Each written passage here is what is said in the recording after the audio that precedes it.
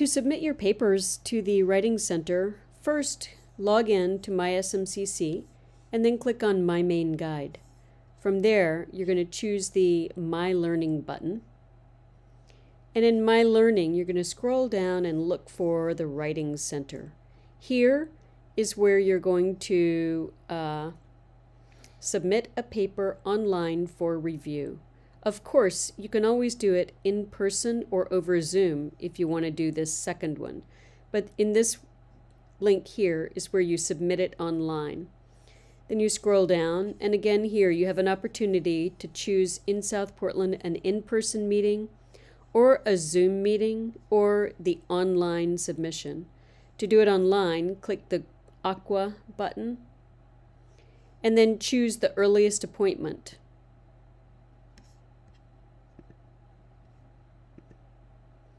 And then you can fill this out with your first and last name, your phone number, your email address, your student ID, the course, which is CNMS 146, News Writing.